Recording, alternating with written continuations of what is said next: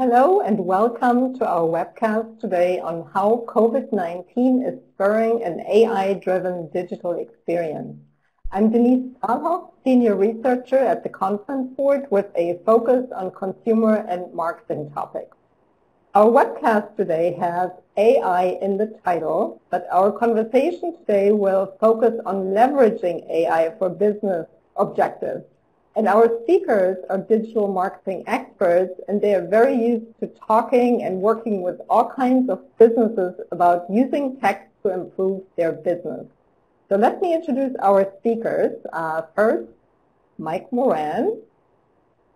Mike is an expert on digital marketing, search technology, social media, text analytics, machine learning, and web metrics. He worked for IBM for 30 years and rose through the ranks to executive level. And in one of his jobs there, he was in charge of the IBM.com web experience.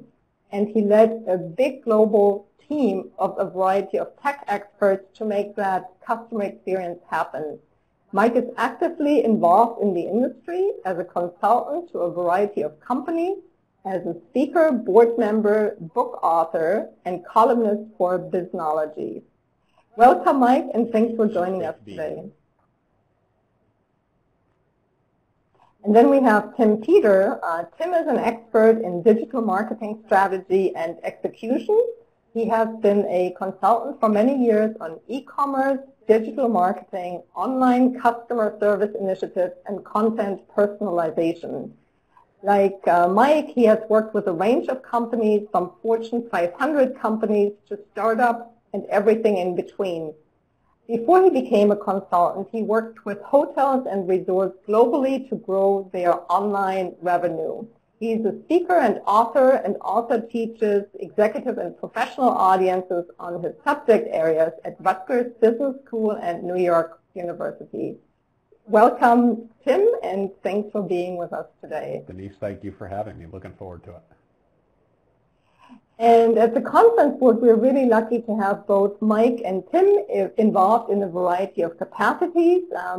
They're actually together program directors of our digital marketing strategy, as well as our digital leadership and transformation council. And they're also co-directors of our upcoming conference on AI and marketing, which is happening on October 15th. We'll share more information. Actually, there's something in the chat box already, but we'll talk a little bit more later in the webcast about that. And you'll also get a discount code if you're not a member of the conference board. So let's move on here. Before we start the discussion, some housekeeping items. You can get CPE credit for attending this webinar. You just have to follow the prompts on the screen. We will have 3 poll questions for you, and we would love your engagement. And we also encourage audience questions. Mike and Tim are true experts on digital marketing, so whatever questions you might have, please share them. And now a quick overview of our program today, the topics we'll discuss. First, we'll talk about AI in marketing, things like how is AI even used to improve customer experience and to advance our marketing purposes, and what are benefits of using AI for marketing. And then, going back to the title of our webinar today, what kinds of developments and changes has COVID-19 brought about for the use of AI for marketing purposes? Then the second topic area is how to improve customer experience, and not just for any goal, but to improve business. And there we'll talk about customer experience is very related to personalization. But the question is, what do consumers even think about personalization? And thinking of increasing sensitivity about data privacy, how can companies personalize while still preserving data privacy? We'll also talk about AI-based customer service, such as chatbots, for example, and then improving websites. Of course, websites are such a central piece of digital marketing, and talking about how can we improve them? And Mike and Tim are true experts in that. They work with companies on these topics every day. So we'll hear from them to get some tips. And then last but not least in this section, how can we measure business impact of all these tweaks that companies might be making to websites, for example. And then our third topic area will be implementation topics, including marketing talent. Of course, to make AI happen, we have to think about the talent that works on this and how these diverse teams collaborate. And then also, we have, of course, a lot of tech, and we'll talk a lot about tech today for business impact, but also not to forget about the human interaction and the human touch point, and how can we balance both tech and human touch points to get the best of both worlds and optimize experiences and business. All right, so let me ask Mike and Tim just for an opening statement. Obviously, AI has been around for a while, and marketers have been using it for a while. But just from your point of view, to give us a perspective on where we are in companies using AI for marketing, can you describe that in some way? Maybe have an image or even a metaphor to give us some indication of the status quo. Mike, do you want to start? Sure. When I talk to marketers, I'm often reminded of how people feel when they're about to undergo a fraternity hazing. So they're walked into the room blindfolded. They know something distasteful is about to go on, but they have to go through it in order to get the thing they really want. And I feel like AI feels that way to them. They know they want the value of it and the benefits of it, but as they're going into it, it's a little scary, it's a little unknown, they're not really sure what they're getting into or whether they're up to this.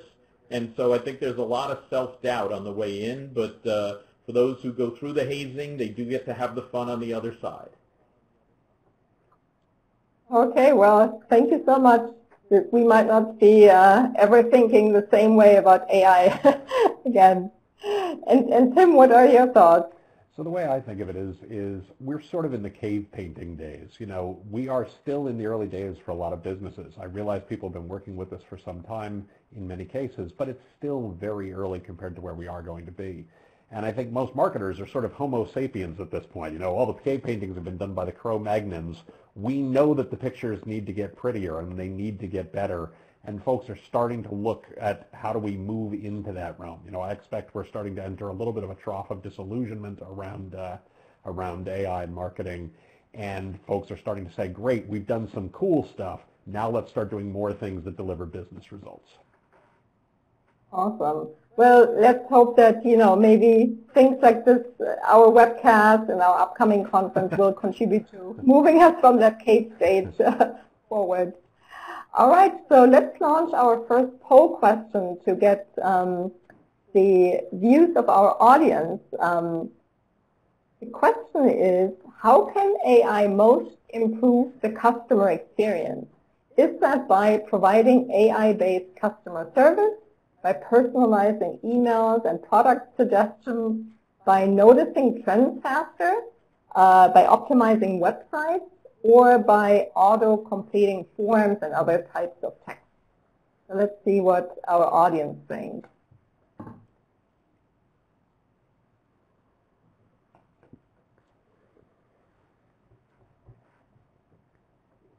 Give it another couple of seconds. Okay, let's close the poll. All right, we have a winner, which is noticing trends faster is number one. Then we have a tie in the second place, providing AI-based customer service and personalizing emails and product suggestions.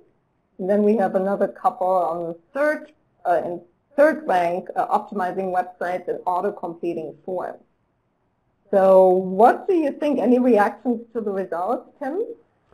I'm not surprised. I mean, one of the core uses we've seen people use AI for a lot is things around predictive analytics and understanding data more rapidly and the like. So that doesn't surprise me. What I think is surprising is when you look at items like optimizing websites or auto-completing forms and text and the like, I would expect to see that be higher because what we're doing right now with AI in many cases is we're trying to use it to do things we've always done but faster, as opposed to saying how do we actually use this medium, how do we actually use these tools to create new and better experiences for our customers that are beyond what they've seen in the past. You know, I'd sort of equate it to, if you think back to old movies, when movies first came around, all they did was point a camera at people on a stage. They really didn't use what film could be to create a wholly different experience for the audience. They simply shot a picture of what they'd always be doing. And it wasn't until people started to say, we can move the camera, and we can edit, and we can do close-ups, and we can do other things, that the language of film evolved. And I think that's sort of where we need to begin to move to say, these tools shouldn't just be doing the things we've always done faster. They should start to create new and better experiences for our customers in a way that's really meaningful and helps drive business results. Yeah, I agree with that. I think that Tim, you're pointing out something that I think a lot of people overlook, which is that often technology is first used to automate the thing that we already are doing, like you were saying, and the film example is a really great one. I also am actually a bit troubled that things like optimizing websites are so low, because one of the things that I think is a problem with AI in the way it's used today is and you mentioned predictive analytics, which are really valuable, but if you look at something like noticing trends faster, the question is what actually is the value of that? So if you think about what's the business value of noticing trends faster, well, there's only two ways that that's valuable. The first way is if a person notices the trend and then does something quickly enough that you're taking advantage of that trend before you would have. And that's how most people are thinking about it.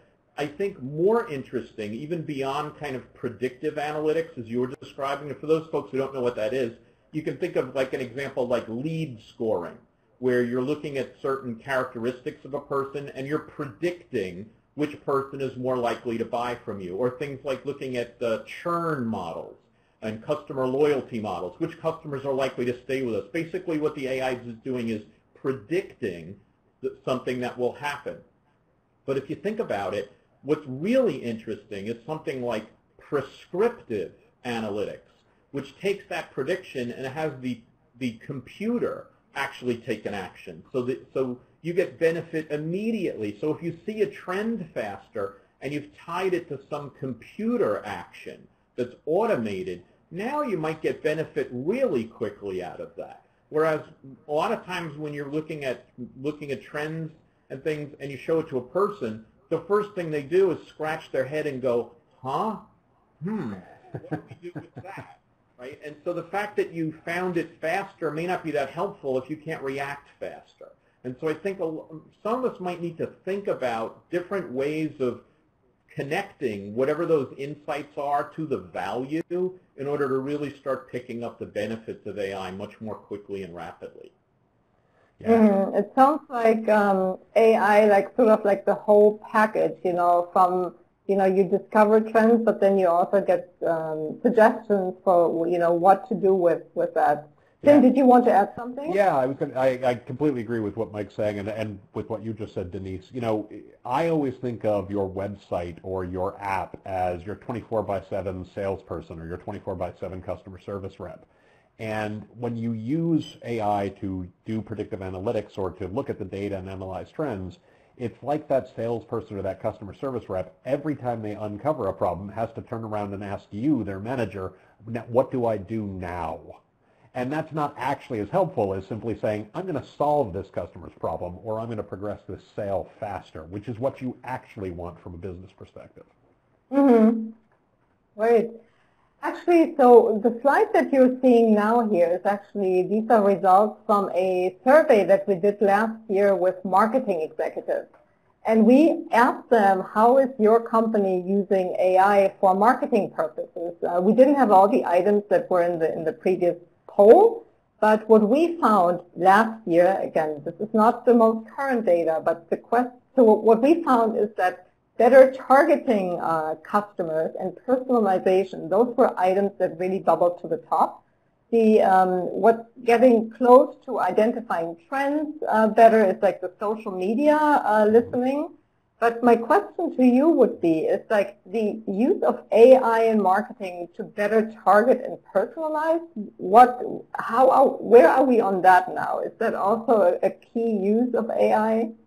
I think it is, and they're very related. So if you think about what's going on with targeting and personalization, they both are about trying to identify people who can be influenced by certain messages, right? So the personalizing part of it is the kind of the identification of delivering the messages, but the targeting is really about who are the groups you're trying to attract that you think will be interested in those messages. And they're very related, right? Because you could have a terrific message but be attracting the wrong people, right? Similarly, you could be attracting the right people, but the message isn't actually tuned to be as influential as you thought it would be. And so those things are really tightly related. You can do them individually, but often they're done together. So the fact that they showed up so high in the survey doesn't really surprise me, because that's a real tangible benefit that you can get out of AI in marketing today.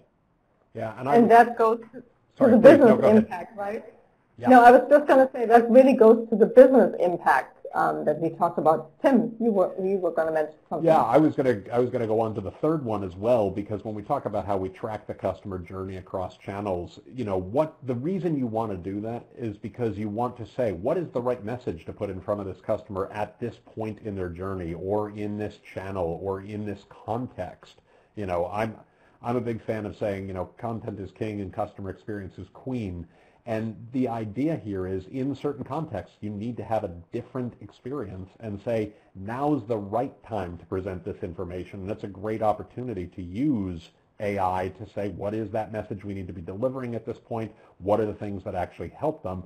And especially, what are the things that not only help our customers, but help guide them to a conversion action that we as a business care about? Mm-hmm. And if I can add one other thing, there's a white paper. There's a company we work with that has a white paper on AI that I'm going to share in the chat called AI Webinar is the link, and you are more than free to download that if you would like. So you'll see that in just a second. Actually, another question I was going to ask you is about, we have in our audience, we have B2C as well as B2B marketers.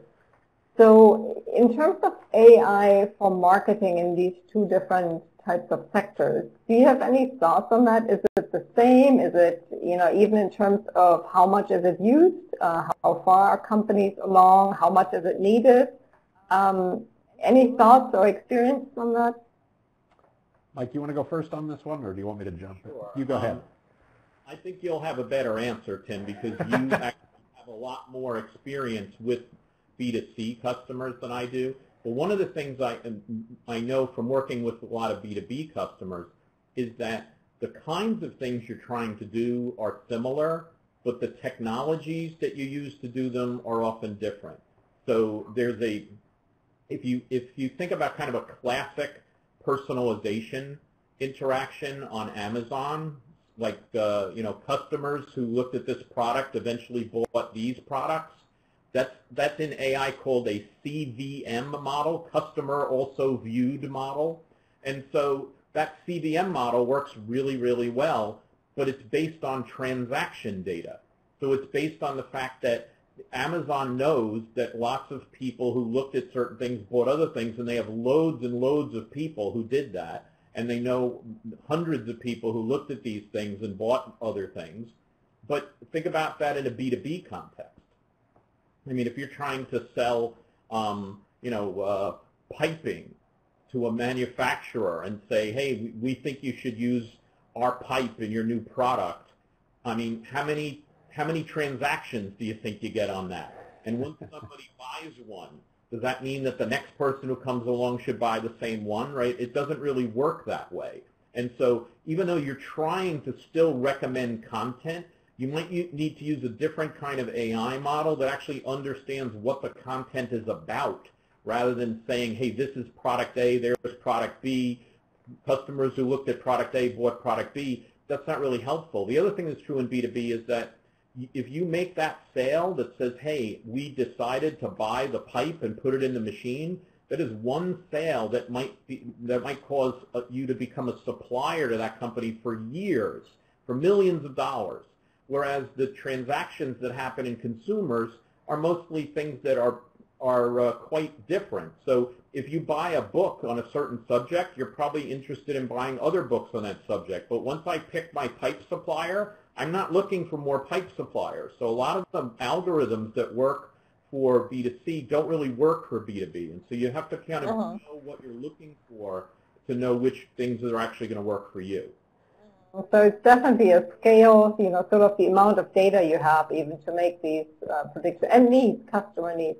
Tim, did you want to add anything? Yeah, I was going to say it's exactly that. It's all around where your data sets start. A big use we see of AI in B2C in many industries is around pricing and pricing analytics. But of course, you're only going to do automated pricing or things along those lines based on lots of transaction data and volumes of sales and the like. And B2B tends not to have that kind of data. It's not how the products are sold.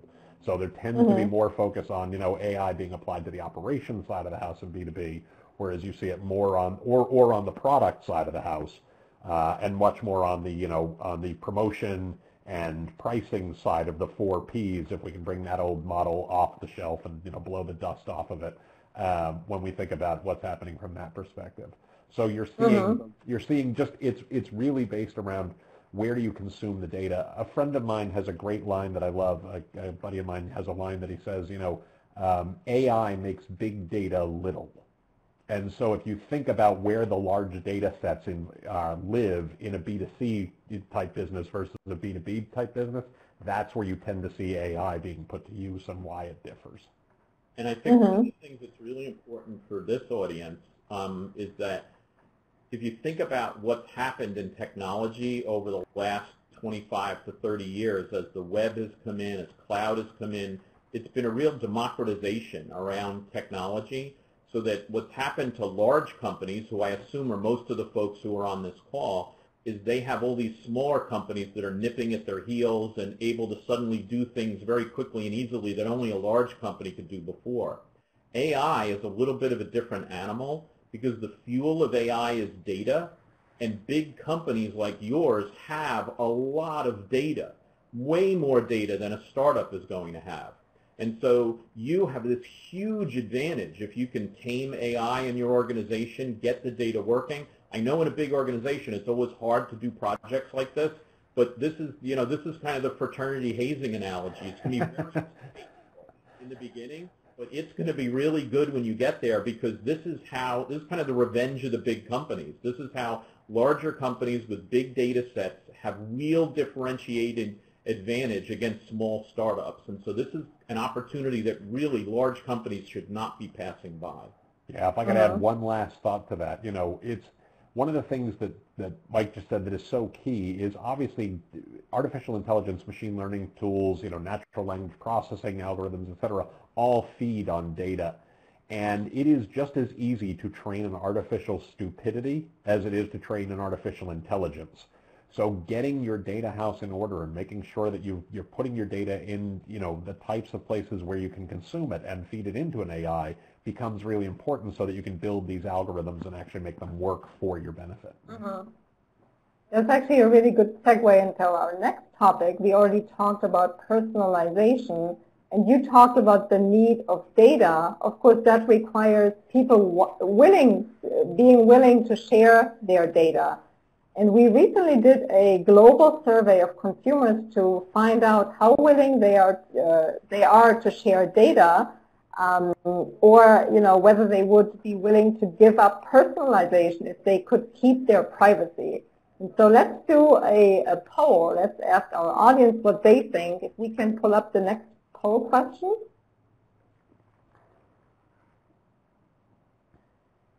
Can we get the poll question, number 2?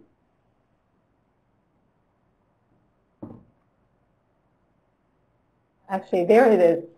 So the question is, in which region are consumers most willing to give up personalization in exchange for not being tracked? Is that the Middle East, Africa, Asia Pacific, Europe, North America, or Latin America?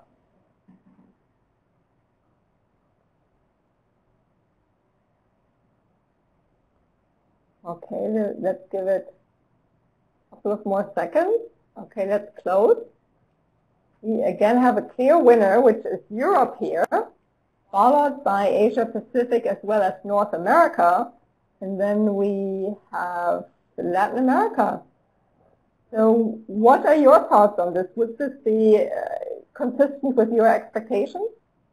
Yeah, I would have expected Europe just because in the work that I've done with European companies, I've noticed going back a decade or more, a lot of concern about this, and I think that's why GDPR emerged in Europe, even though I think there is interest in other parts of the world. You see the California regulation that's come in, but this would have been what I would guess.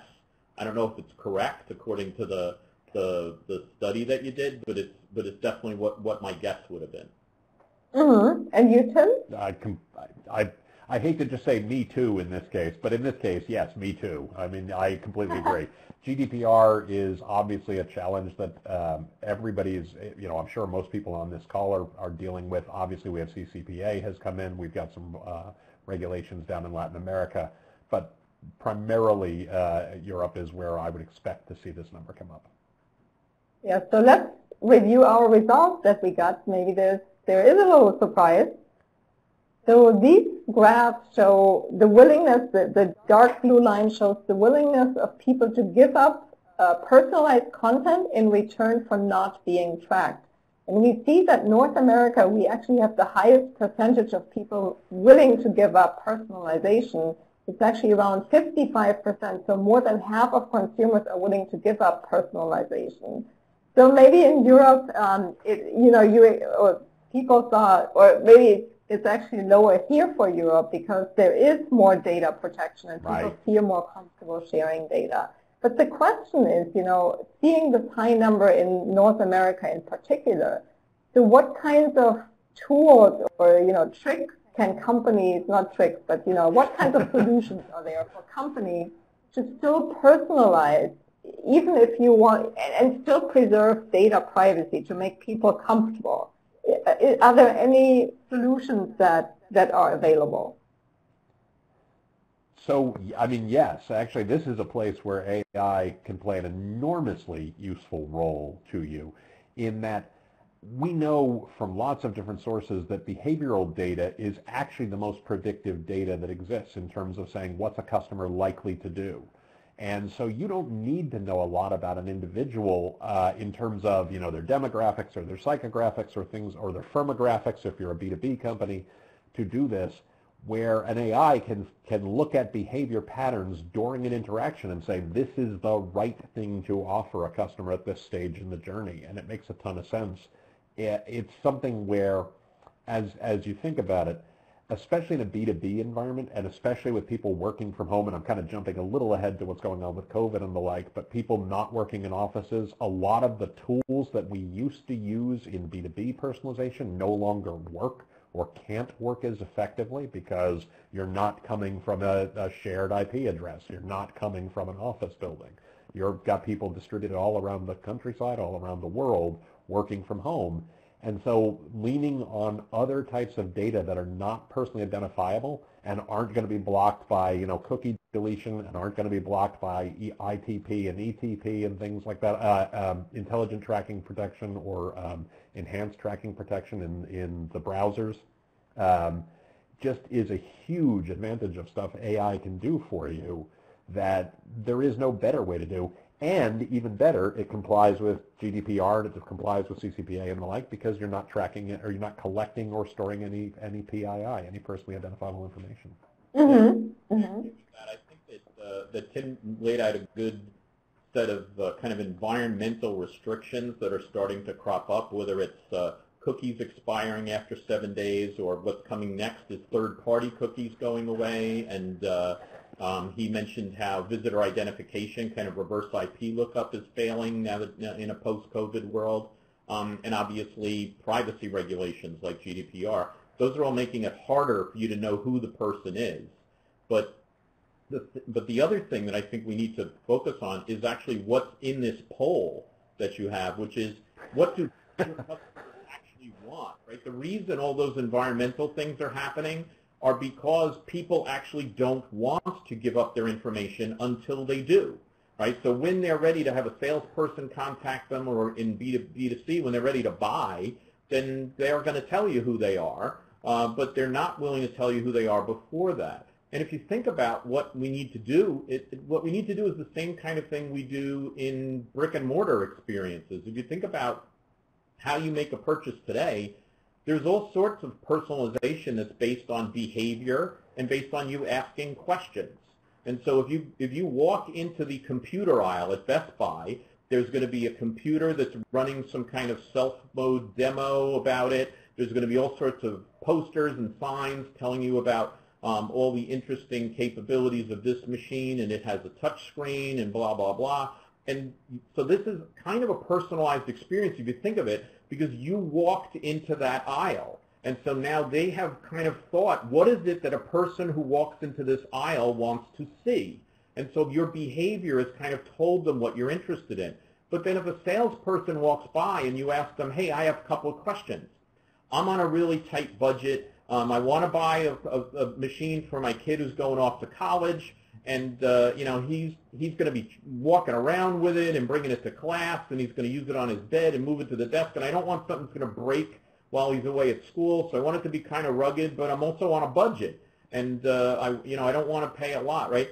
Now you have revealed an awful lot about what you're interested in, and you've got questions you want answers to, but this salesman doesn't have the slightest idea who you are. And so doing the same kind of thing on your websites and in other marketing, where you're looking at behavior, you're looking at what kind of questions people ask, and they can ask questions in a chat, they can ask questions in your site search. There's all sorts of ways for them to do that, right? And their behavior, like walking into the aisle, means we walked into a section of this site. We started looking at this page. We scrolled down this much on the page. There's all sorts of behaviors that you can see, and I think that it's not just that you can collect these things, because you can collect all that other data too that people don't want you to collect. It's that I think people are okay with you collecting this. Just like they're okay in real life when you go into the computer aisle at Best Buy.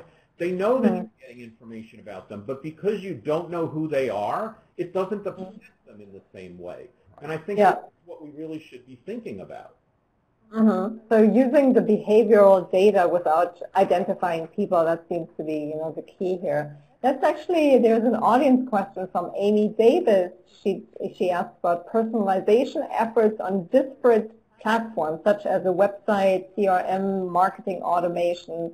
How can that all be married, all those efforts, personalization efforts? That's actually a fairly difficult problem. And I'm not sure it's the first one to tackle, to be honest with you.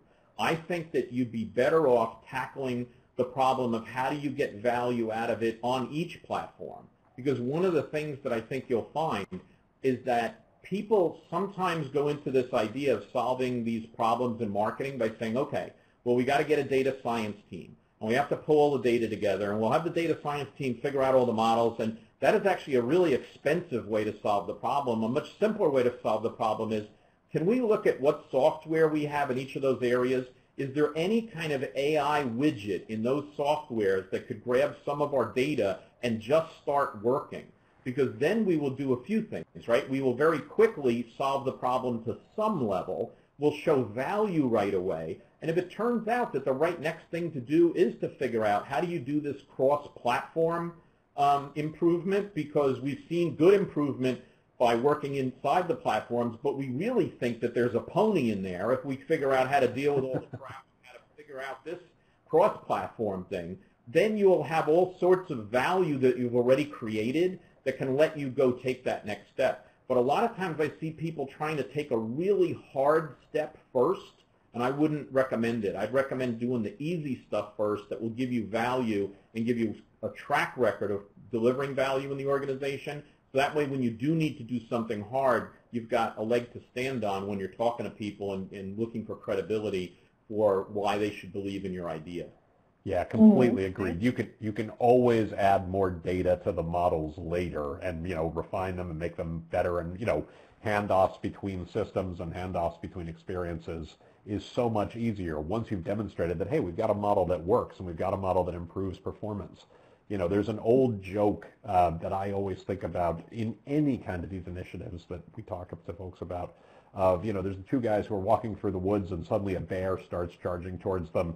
And, the first guy sits down and starts putting on running shoes. And the second guy says, what are you doing? You're never going to outrun that bear. And the first guy says, I don't have to outrun the bear. I just have to outrun you. In any of these circumstances, you're not necessarily trying to, boil the ocean or bring it all together. You're trying to say, how do we actually improve where we are today in a meaningful way, in a way that produces a result, in a way that gets us more funding to do the next thing. You're not trying to outrun the bear. You're just trying to outrun the other guy to start with. Right. And the thing to think about is that, everybody's like, well, we have to do all this stuff because we're never going to be as good as Amazon. Well, unless Amazon is one of your competitors, you don't care, right? If your competitors are as sleepy as you are, you just need to be the smartest man in the dumb class, right? If you're doing a little better than them, that's going to make a better customer experience and be a real differentiator for your customers. Right. Actually, one thing, hearing AI, people often think, at least I think, of chatbots, these intelligence machines that are able to have conversations with customers. And we did a survey this summer with C-suite executives around the world, and we asked them about what they envision to be long-term impacts of COVID-19.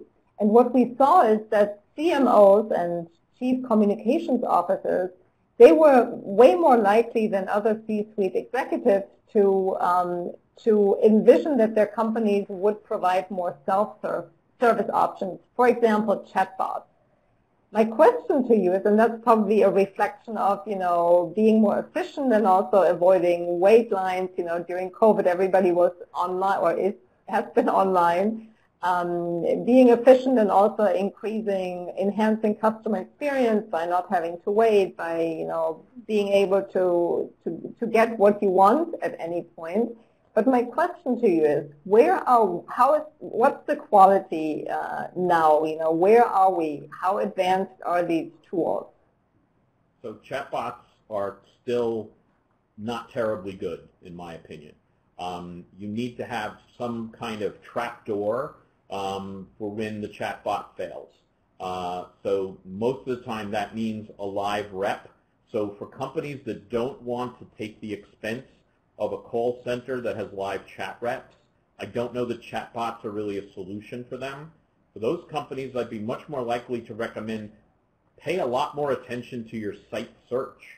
Try and figure out how the thing you already have could work a lot better, because if people find their answer in site search, that's every bit as good of a self-serve experience as having a chatbot. And so if the reason you wanted a chat bot is because you didn't want to pay for live people to do chat, I think the technology isn't quite there yet. I don't think we've got chat bots that really can give you a better experience than a chat rep can, or even an equivalent experience. I think one way to think about the chat bots and the state of the art they are now is it's kind of like the automated part of the phone tree in the call center. When you call that phone number and it asks you the first 5 questions, and you answer them, and how often do you really get your answer from that, right? I mean, were you really calling just to find out the store hours? Because if you were, then maybe you got that answer, right? Or were you really calling to find the balance on your bill? If you were, then you probably got your answer through the automated system. But if you had anything more complicated than that, then probably you didn't get your answer, and you're just trying to figure out what is the series of keys I can jab on my phone to get them to send me to a live person. Unfortunately, chatbots are pretty close to that. They're not quite as bad as that, but they're closer to that than to be a substitute for a person. It sounds like, it can even be counterproductive then, because then people are frustrated, they don't get their answer, they feel like they're... Okay, so the website is the answer, which is actually a great segue into my next question about, I know you both do a lot of website work and you work with AI, but, how do you, and obviously the website is such a central piece of companies' digital marketing strategies. How do you even identify how well a website works, and how can AI help enhance the website experience for customers? So, the thing I would start with is, and Denise, I fully acknowledge the validity of the question. I also would kind of shift it a little bit, because really when we think about what your website is, it's a collection of your content, right? And many companies over the years, and fortunately folks are getting a lot better at this, but they put a lot of emphasis on the frame and not enough emphasis on the painting, not enough emphasis on what actually goes within the frame. And so, it's more about, do you have content that supports your customers at various stages in their journey? Do you have content that answers the questions that are most important to your customer? Do you have search experiences that enable customers to get the answers to the questions that they have? Because then you can turn an AI on it to say, great, what's the right time to present content to people? Or what's the right time to actually measure the effectiveness of this piece of content at progressing that customer journey and saying we're getting them closer to either satisfying a customer service issue or, closing a sale. So it's thinking about it from that perspective and saying, are we putting the right emphasis on answering our customers' questions and identifying our customers' needs in a way that the content supports them? And then we can put the pretty wrapper around it and all that so that they're actually, having a good visual experience to accompany that overall customer experience. But AI, pointing AI at a bad website is just going to, make you faster at identifying all the things that the website is bad at, instead of saying, what are the kinds of problems that customers need to solve and how can we help them solve them, and do we have the right content for that, and then how do we use an AI to actually bring that into effect more quickly for them. It sounds like it starts with, really like the traditional approach, really knowing consumer needs or customer needs, the small data, and then combining it with big data. Yeah. Mike? Yeah, and so to really answer the question of how the measurements work, the measurements aren't different for AI than they are for anything you're doing now, right? So if your goal is to drive more leads, well, it doesn't really matter whether you're using AI to do that or something else to do that. The way to measure it is, did it actually drive more leads? And so, and if the goal is to avoid a phone call to your really expensive call center because people found what they're looking for online, well, do you really care whether it was AI that did that or some other thing you tried that did that, right? So I don't think there's a special case of measuring AI. AI is a means to an end. So AI helps you do better things you're already doing. And so however you measure the value of the things you're already doing, add the AI to it and see if it actually measurably does it better. Mm-hmm. Actually, speaking of measuring impact, we have another audience question from Alan Irish. What would you consider the best takeaway from an abandoned shopping cart metric, and what is the best automated response to an abandoned cart?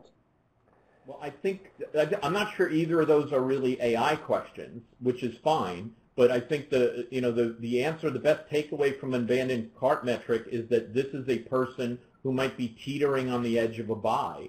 And so the best automated response is, if you've got their email address, follow them up with email. If you've cookied them with, follow them around the web and retarget them. These are all things that I think we already know how to do. I think an AI approach on this, I'm not sure whether it would be better or not, but one of the things that you could look at was whether there might be different patterns of behavior that they followed before they abandoned the cart, and maybe you could separate those groups based on those patterns into different cohorts, and you could actually try and test different offers when you reach out to them. Maybe some of them will be more susceptible to a discount offer.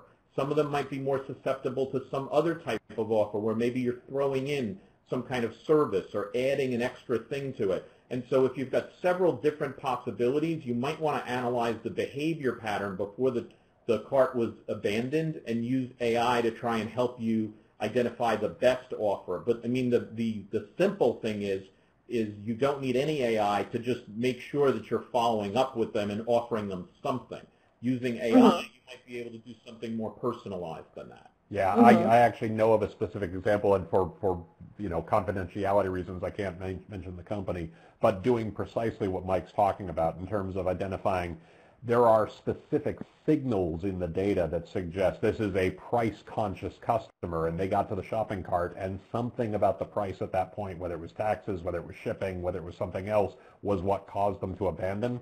And so, reaching out to those folks with a price-specific offer is more successful in those cases, where other people's objections had, and in this specific case, they were able to identify that there was a price objection or it was a non-price objection, and that's as sophisticated as the model could get. But offering the non-price objection folks a discount didn't improve the return rate at all, didn't improve the conversion rate at all. So being able to say, for the folks who are price conscious, we're going to give them a value-based offer, a price-based offer, and actually return some of that business. And for the folks where it was a non-price objection, we're going to give them a different message, and that had some benefit as well. Mm-hmm. Great. Yeah, really practical, suggestions. There's another audience question from Didi, and that it goes back to what we talked earlier, what the kinds of applications are for AI. How can AI support curated experiences? Is that one of the main uses, or? Go ahead. I'd say that what you need to think about is how AI shifts what curation means. Right. So when we think about curated experiences, we think about how can we set up an experience that a person has actually crafted in order to influence other people. And if you think about that, that's kind of what a website is today. And so what you want to think about is not necessarily curation in its traditional sense of meaning I'm selecting some content for you to see. But you want to think of it in terms of what in AI they call human-in-the-loop AI.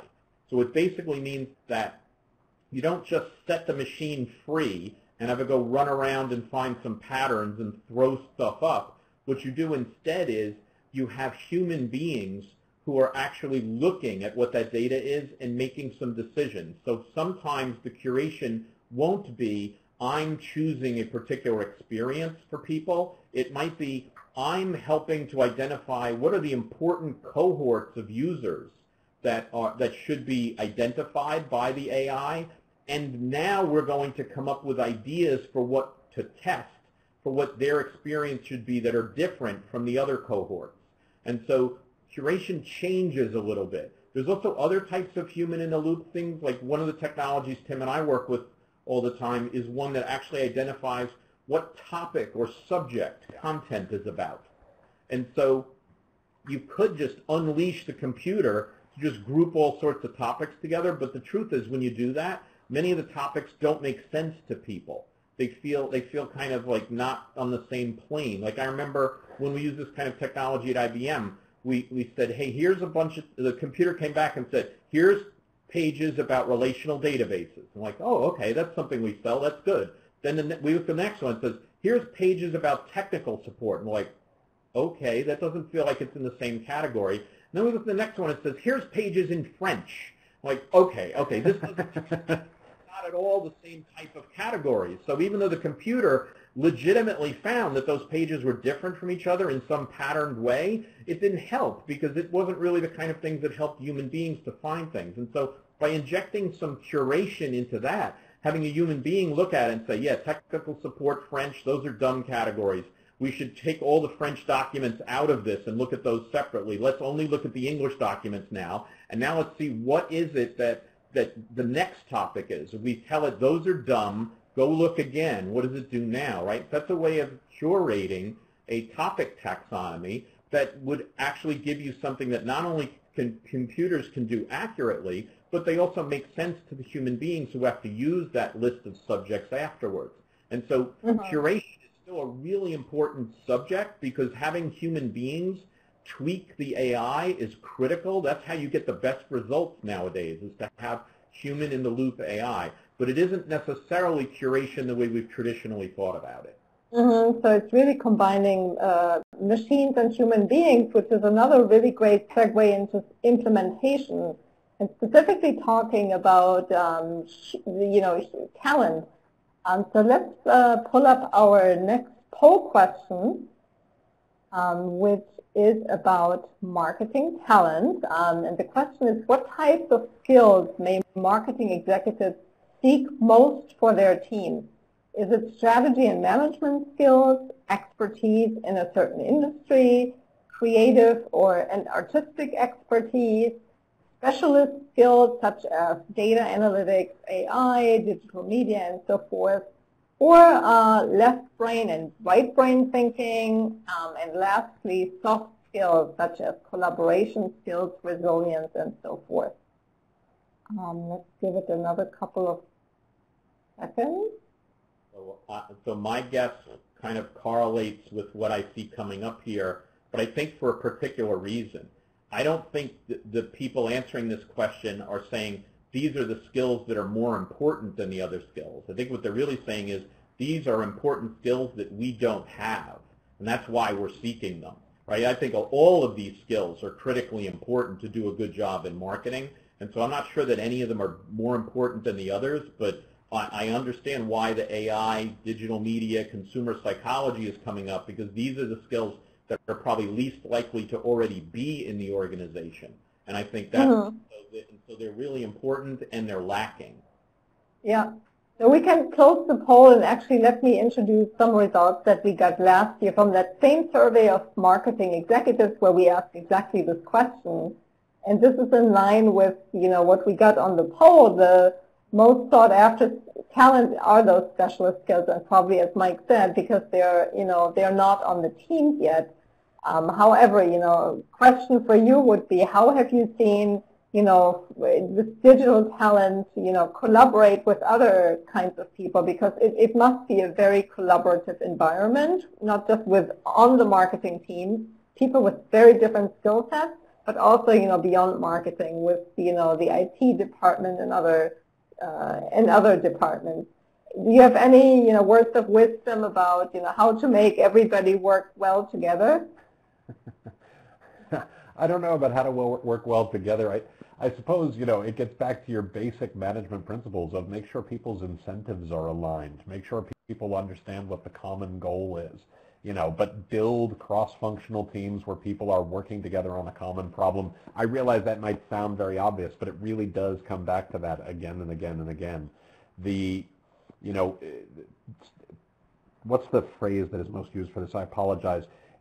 The most interesting type of chess being played today is one where it is not humans against AIs, and it's not AIs against AIs. It is humans paired with AIs against humans paired with AIs, right? An AI is not going to take your job. An AI is not going to kill your business. A smart person who knows how to ask the right questions of the AI and knows how to collaborate with the team, who knows how to build the AI, are the folks who are actually going to be the ones who you have to worry about the most, right? It's the one who's a unicorn, right? They're a cyborg. The person and the AI together is the most interesting bit.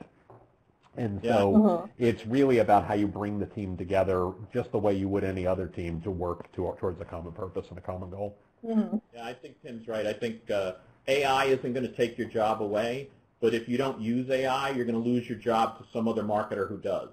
And so I think that's really the thing to be focused on. And I agree with Tim. A lot of times you'll hear HR and talent executives talk about T-shaped skills, so that you go broad across soft skills, communication skills, things like that, but go deep in at least one thing. And I think that sometimes, because especially AI skills right now are so scarce, that we might be hiring people that have those I-shaped skills, right. Which have that communication ability. They can't really understand your business that well, but they're really good at putting together a model. And so those are people that are going to have a harder time solving marketing problems than others. They would be better off solving problems where you don't need as much communication across all these different skills.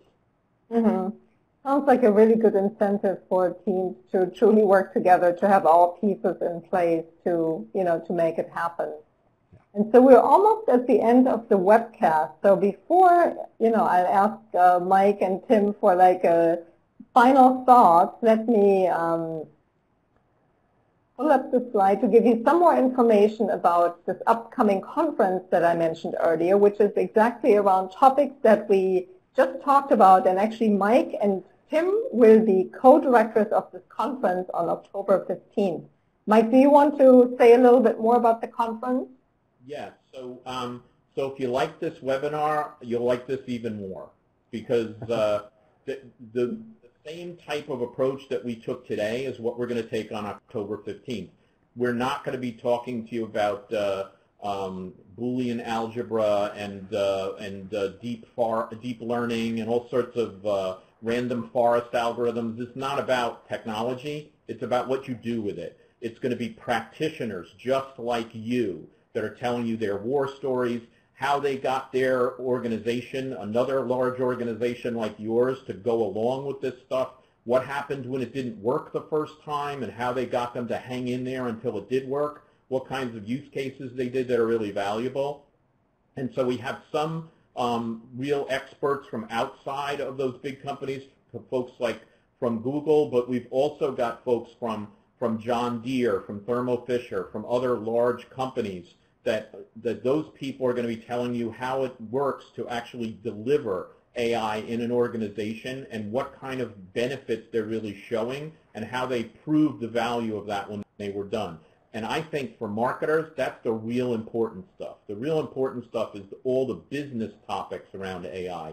It's not about the technology. I've found that you can get technology to do just about anything, but you have to know what you want and you have to know that it's going to work. And to us, figuring out that is really the hard part. And that's what we're going to talk about on October 15th. And you can see here that you have a coupon code for $100 off if you are not a member of the conference board. But really, why aren't you? You should be a member of the conference board. Look at all the people on this webinar that are members of the conference board. They get in for free. And so the regular price is $295. $100 off with this coupon and free if you're a conference board member. So we hope we see you there. Awesome. Well, thank you. So before we close, let me ask you first, Tim, the one takeaway or the one recommendation that you have for our audience today on using AI for marketing? Absolutely. We always have to start, as we talked about a little while ago, with what is it that the customer needs. AI is a tool. You know, there's an old expression that when all you have is a hammer, everything looks like a nail. Don't go looking for the thing of, hey, what can AI do as, hammer in this thing. Look for problems that need solving that you haven't been able to solve any other way, and then say, maybe this is a place where AI can solve because we're dealing with too much data or we're dealing with something we've not been able to address. I would look at it that way. Go find the problems that aren't being solved today. They haven't been solved for a reason, and that's probably where you want to focus your efforts. Thanks. And you, Mike, any one takeaway? Yeah, I think one recommendation? Who spends a lot of time with B2B companies. I think one of the things that we've seen since the pandemic is that there are companies that are seeing a lot more traffic to their website, but they're not actually getting more leads out of their website or conversions out of their website. And if they don't have in-person events anymore, they don't have trade shows, they don't have conferences where they bought a booth, where are those leads coming from? And so one of the places I would really be focused on is digital customer experience, and AI is a way for you to really easily figure out how to make your site better right away. It's something that can be done quickly using that kind of behavioral data that we talked about. And if you didn't click on the link that Tim had put in the chat earlier, you really should go back and click on it, because this is a quick way for businesses to be able to really improve their website. And in this pandemic-laden world that we've got, we need to find some way to make our website better easily and quickly, rather than just losing all those leads that we had from traditional marketing. Awesome. Well, thank you so much, both Tim and Mike, for speaking on this webcast today. Also, thank you to our audience, and thank you to our digital team who made this webcast happen. You'll see in the slides some more resources of upcoming webcasts and other resources from the conference board. And lastly, we would love your feedback on this webcast so we can make our programs, the best possible for our members and everybody else who's joining us. So thank you so much. We hope to see you on a future program, and have a good rest of the day.